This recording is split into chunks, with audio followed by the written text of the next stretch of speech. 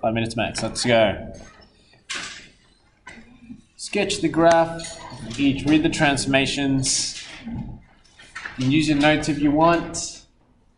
Find the y-intercept. 5 minutes.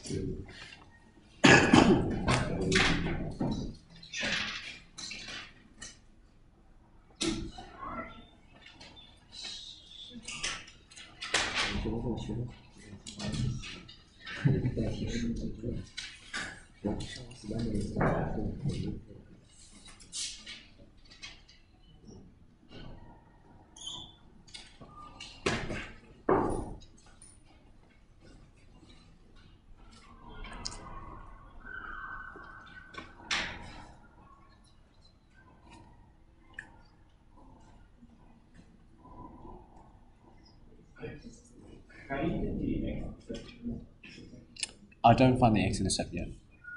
I'll do it once we learn all the graphs, then we'll go to algebra. Find the y-intercept though.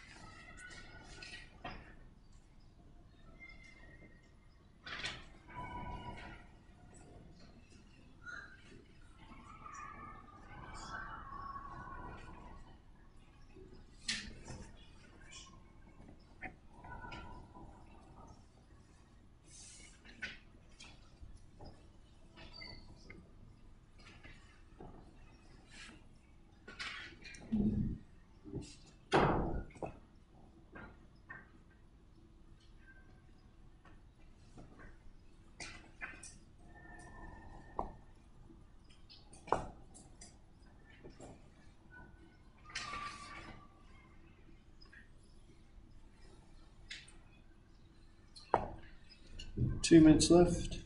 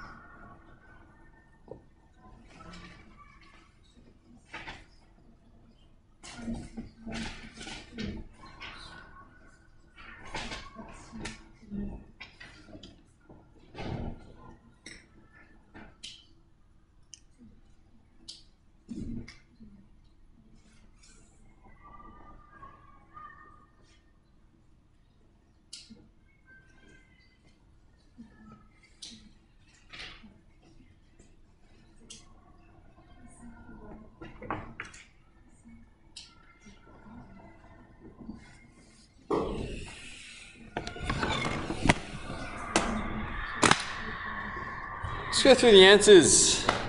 Name the transformations. That's the key step. If you can name the transformations, then doing these questions are real easy. So let's start off. Name me one transformation for the first one. Can I please have Trent? Name me one. Good. Up by 3. So this 3 here, I personally put at the front. Normally you see it over here and it's plus 3. It doesn't matter where the plus 3 is. It's separate from the function. So that does mean up 3. It's one that's being separated from the function. Name me another one, Jamal. It's inverted because of the negative of the function. So this is inverted along the x-axis because whatever the y values are, you put a negative in front of it, it switches this way. So that makes sense. This is inverted. We know our graph normally looks like this. This is a square root function. So if you invert it, then it should now look like that. Okay, so that's the shape so far. I know it's gone up by 3. I know it's inverted. And then what's the last transformation, Batulga? Right by 2. Okay, so whatever you're affecting x, normally it's a root of x, you're changing the x values that affects your left and right. In our case, we've got x minus 2, and I always said let it equal to 0 and solve for x. X equals 2, because it's positive 2, I know it moves to the right by 2. So far what you should have in your mental image is this is the shape, but it moves to the right by 2, so 1, 2, moves to the right by 2, and up 3, so 1, 2, 3. So this coordinate here, which is at 0, 0, moves to the right by 2, up by 3, and it should look like this.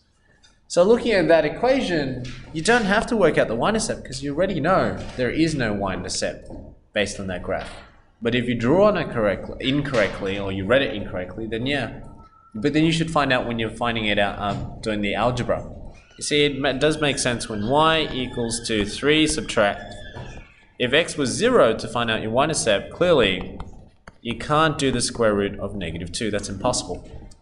That's why you have no y-intercept. Okay, so that makes sense. So that's your first graph. Hands up if you got that correct. Good, excellent. That's good ratio. Next one, same thing. Let's read the transformations. What do I have? Ben, name me one. The x asymptote is at x is negative 2, so it moves to the left by 2. Good. Moves to the left by 2. Again, it's what you're affecting the x value. So you got x plus 2, let it equal 0, x equals negative 2, so left by 2. What type of function is this, Xian? Okay. Truncus. Truncus, good. So it looks like a truncus. Great. Name me one more transformation, Ian. It's inverted, and that's a negative. It's not on the x, it's currently negative of the function, so that's why it's inverted upside down. Okay, so now we know that's the shape. And then finally 3 makes it thinner. The 3 will make it thinner, but in our case, if you're just drawing one graph, no one can tell. Okay, so it just doesn't matter. Alright, it's only when you're doing comparisons. So far, this is my graph. It moves to the left by 2, so it changes the vertical asymptote at x equals negative 2. And it doesn't move up or down, so still you have a horizontal asymptote at y equals 0. That hasn't changed, and it is a truncus function, so it should look like this. Yes? When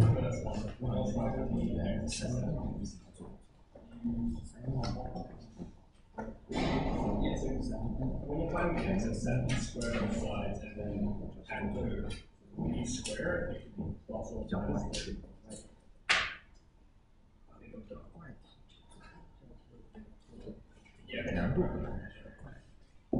Oh, well, you're pretty smart to figure it out. And the last one, we can read, this is up 1. And again, this is negative of the function. So it's a reflection on your x-axis. So you pretend there's a mirror on the x-axis. And that means the shape normally looks like this. Sorry, that was poorly done there. Normally it looks like this. But because you're putting a negative, it now flips and it goes this way for both cases. Okay? So that's your shape, but it goes up by 1. So that means your asymptote now, instead of being y equals 0, moves up by 1. So y equals 1. And the shape is like this. Okay? Finding out the y-intercept for each one, let x equal to 0. So the first one over here should have been negative 3/4. And whoops. This one over here, if you let, there's no y-intercept actually, asymptote. Because when x equals 0, it's undefined. Okay? So there you go. You got your three shapes, but again, it's just using the same transformations throughout. The one thing I didn't talk about though, which I thought I mentioned, is the B term. And I told you I didn't want to talk about the B term because that dilates it horizontally. But I did also forget to tell you that there is also an inversion, or inverted. It affects it horizontally when you have an inversion horizontally. Okay, so what I mean by that is I can change this equation here if I had changed x to negative x. Okay, so if I now have y equals to 3 subtract root negative x minus 2, everything else is pretty similar. We've got up by 3. This is still inverted, but remember this is inverted on your x-axis. Okay, so that means with this current shape, negative of all your function or all your values, this is all your y values right now. If you put a negative on it, it changes. Positive y values become negative. That's why it flips on the x-axis. That's what the negative does. But then if you put a negative on the x values, it means before it is positive, it is now negative. Okay, that's what's happening. So what naturally happens is the graph will now flip on your y-axis. So you can think of it as when you affect your y's, you flip it along the y values. If it's positive, it becomes negative. If you put a negative on the x, it flips it horizontally and it flips along the y-axis. So from positive x to negative x. So it will look like that. Okay, so what I'm trying to say is there is a difference between, this is your root x, there's a difference between y equals to negative of root x. So that's saying whatever my root x is, I'm going to put a negative in front of it. So it changes all the y values, because that's what y equals to. Okay, another way of thinking about it is that's negative of y. Okay, whereas versus y equals to root of negative of x, that is now changing all the x values. Now the question is, why haven't I talked about this previously? Because all the graphs that you've been doing previously, you can't really tell. I'll give you an example. You can't really tell, but there should be. There should be that explanation in it. Take your quadratics. That was a bad one. Let's do it again. Take your quadratics. When I gave you y equals x squared back then, why is it that when you say y equals negative of x squared, you knew it was upside down? And that's because we're saying this is your y values. So all the y values here, when you put a negative, you're now saying all the y values become negative. So you flip all the y values. So if that was y equals 1, y is now negative 1. That's why it flips horizontally. I mean vertically. Yeah? Then technically there should be a difference when you do negative of the x. See the difference between the two? One is the function stays as it is, and I times it by a negative 1. Versus I change the x values before I apply the function. Now that should mean that there's a reflection, every x value becomes negative. But you never saw it in a quadratic, because if I actually expand that graph, that ends up being the same thing. And the reason why is because if you did flip it, if this was when x is 1, now it becomes a negative 1, well, negative 1 squared still gives you the same value as 1. Symmetrically, if I flipped it across, it's still symmetrical. That's why you never saw it. Same thing with a straight line equation. When you first learnt it in year 9, why we couldn't tell the difference. See, y equals to x looks like this. And then we put a negative in front of it. That means take all the x values and flip it. And so all this becomes now this, which is why we call that the negative x graph. But again, what you don't realize is, yes, you can flip it vertically, but you could also flip it horizontally, and it'll still be exactly the same. See, if I took all these values and I switched it across, if I took this corner and I switched over here, it's still going to give you the same graph. That's why you can't tell the difference between y equals negative of x versus y equals to negative of x. See the difference on how I'm writing them? One's a negative times the function. One's I affect the x values first. There's a difference between the two. But you don't see it in your linear, which is the first graph you learn. You don't see it in quadratics, which is the second graph you learn. And then cubics, Should have been the one that you see, but we don't deal with it as often. You only learnt those points. And then, funny enough, the first function that you learnt in this chapter 4 also doesn't show it to you. The first function you learnt in this one was a rectangular hyperbola, 1 on x. You see, y equals to, if I put a negative in front of it, that's saying, if this is your graph, putting a negative in front of it means all these y values now flip to become negative. So if this point flips to become negative, it sits here. So naturally, it inverts, and that one, if it's negative, it becomes positive. Naturally, it looks like that. So that's why we say negative makes it a flip. But funny enough, this one, there's no difference if I had wrote this. Y equals 1 on negative x. So there is a y-axis reflection, it's just that you don't see it, because if I simplify this, this is just the same thing as saying no. That's why you don't see it. So the only time that you really got to see it is in the square root function that you actually see. So it is there, it's just you don't see it. Even like the truncus. If we did the truncus, same thing. The reason why you're not seeing all this is y equals 1 on x squared. Same drill. See, there is a difference between y equals to negative of 1x squared. So that makes sense. All the y values now flip. So you get this graph. That's what the negative of 1 on x squared looks like. But then why don't you see a difference with y equals 1 on and you affect the x? Is because when you square it, it ends up being the same. Or if you think about it logically, if I affect all my x values, if I change this from 1 to negative 1, it's symmetrical. It doesn't seem to change anything. It's like you're quadratic. That's why you didn't see it. But the times that you do see it is a square root function. This is the only one that you can flip it horizontally and it'll look like that. Or you can flip it vertically and it looks like this. Or you can flip it vertically and horizontally and it looks like that. So if I show you, that's root of x. Whoops. If I want to make it to the bottom, flip it vertically, then I'd say negative root of x. If I want to affect my x values to make it change that direction, then I'd say root of negative x. See the difference? I'm affecting my x values. If I want to affect both my x and y, because I flip it vertically and then flip it horizontally, then this one would be negative of negative x. Does that make sense? What we're doing here? Yeah? Yes, Trent. How do you not root the negative? Yes. That's why it only works in this direction. You see, if x was a negative 1, 2 negatives make a positive.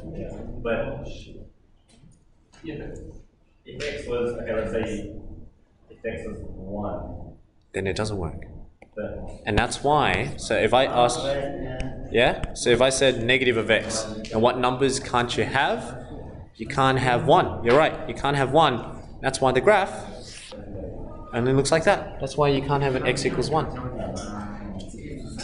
In that first one, make the x, then it has values in the positive reaction true to the weight.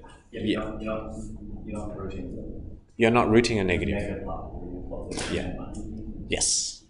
That's good. Yes. Because it still holds that the smallest number you can do is 0. If it's a 1, then it would be weight. Negative, yes. So if it's 1 minus 2, Then it'd be negative 1, remember? that's why It goes to negative 1, doesn't it? Because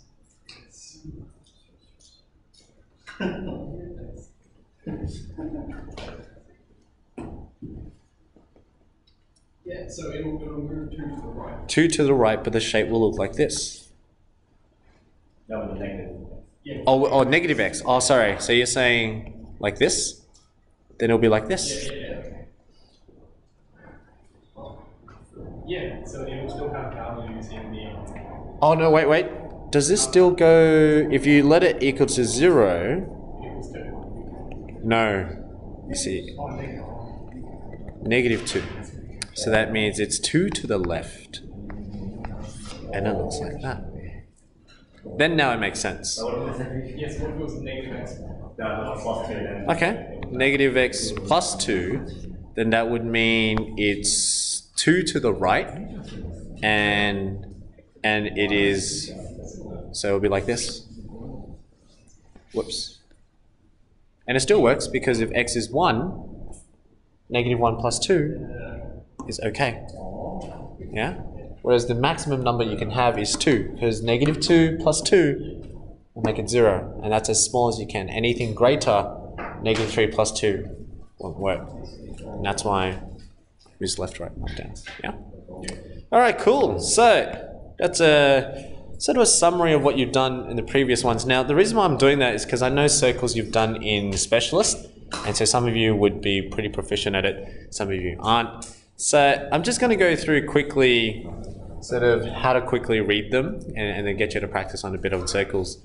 Next session I'll talk about semicircles. That's more methods there. But if you understood circles from Spec, this is pretty easy. Okay, no? All right.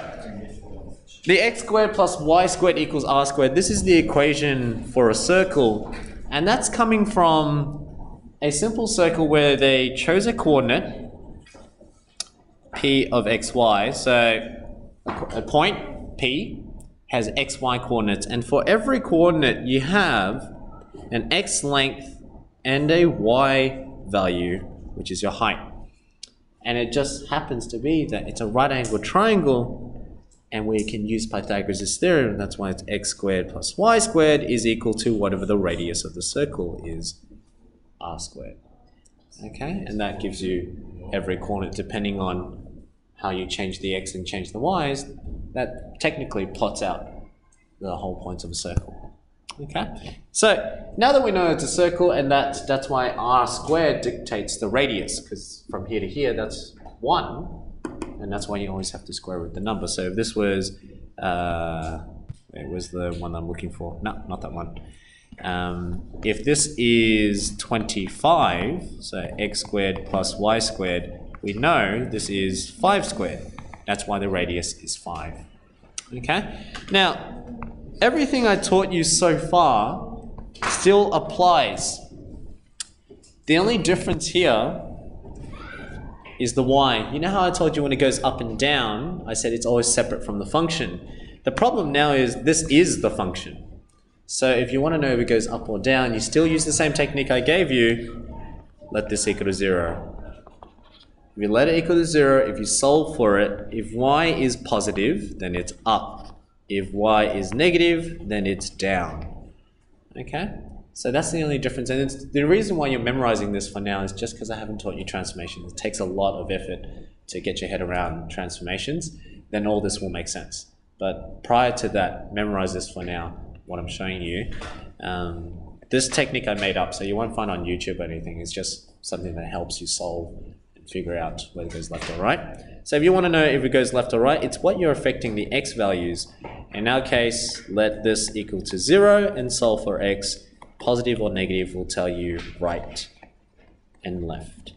And when we say left and right, we're really saying it's the center. See, the center is 0, 0, and all these endpoints will move according to the transformation you say there. Okay, so how do you tell the where the centers move? The nice thing is because it starts at 0, 0. So if I said it moves to the right by 3, then this naturally moves to the right by 3 as well, because all coordinates move to the right by 3. So then you know it's 3, 0 is where your center is. So what I'm trying to say is if I did x minus 3 squared plus y squared equals to 1, this is a circle, moves to the right by 3. Yeah, doesn't go up or down. So I can actually just shift this whole thing and I can say the center must be at 3, 0. And it's still a radius of 1.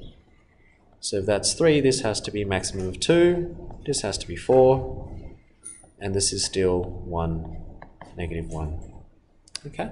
That's how you draw your graphs. Label your center and any endpoints that you need. Okay? Let's have a look at this one. Very similar to your specialist thing. Write down the equation of the circle with center negative 3, 5. Negative 3, 5, you think about your axes, negative 3, 5, that means up 5 and left 3. So if you were to demonstrate that using the equation, you know it has to be x plus 3 to make it move to the left by 3. And to make it up 5, you know it has to be y minus 5.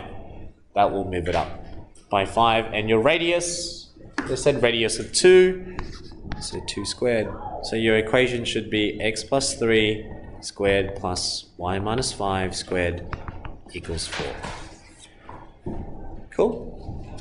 Alright, so it's just, I'm just reconfirming what you learnt in Spec. That's all. Yeah? Now the only tricky ones, find the center, so if you can read this, let's read the transformations for this. What's my radius for this graph? 2 transformations? Good, so to the right by 1 and?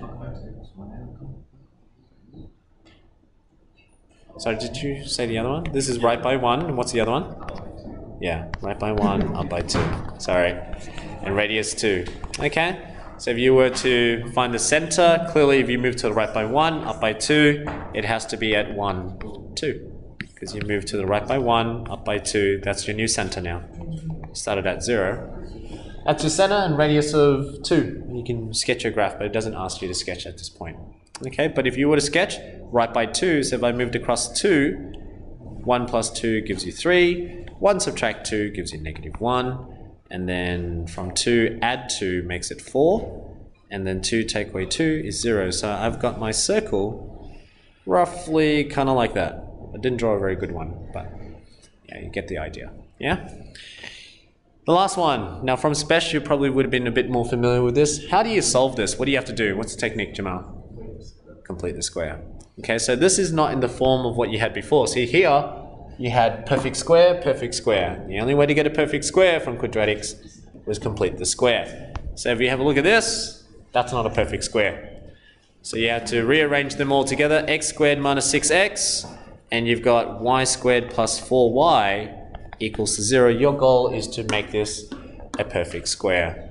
Okay, and doing your perfect squares, I'll just quickly show you again. The constant has to be half the b term, square it. So half of negative 6 is negative 3 squared. That means if I had plus 9, it's a perfect square. But you can't add it on, so you have to subtract it as well. That hasn't changed the equation. Same thing with this one. Half the b term, square it, plus 4 minus 4. Perfect square, y plus 2 squared, perfect square, x minus 3 squared, and you've got minus 9 minus 4, so minus 9 minus 4, minus 13. Oh, minus 12, sorry, I didn't see that. Thank you. Okay, so minus 25. So therefore,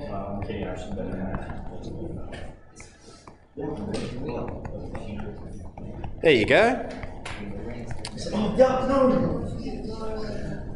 There you go, and if you move the 25 across, that's your radius of 5. So your equation's y squared plus y plus 2 squared equals 5 squared.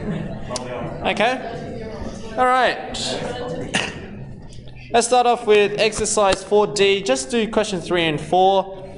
Practice your, sketching the graphs and then find the centers of each one. 4D. 4D. Before we go to 4E tomorrow. Okay? Here you go. Just do 3 and 4. Don't have to do the others, just do 3 and 4, that's enough.